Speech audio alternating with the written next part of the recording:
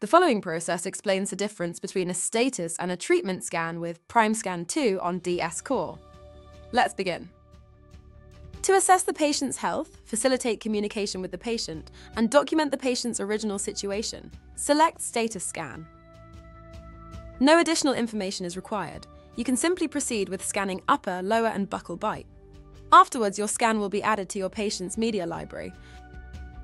Select Treatment Scan to start a treatment and scan the affected teeth only. Before you start scanning, you will need to define the treatment. With an existing status scan in your media library, you only need to scan the region of the prepared teeth. In case there is no previous record available, you can continue as well. However, you will need to capture upper, lower, and buccal bite. The captured intraoral scan is then linked to the treatment record. And that's it! Be sure to check out our What's New section to learn about new DS Core features and functionalities. Thank you for watching.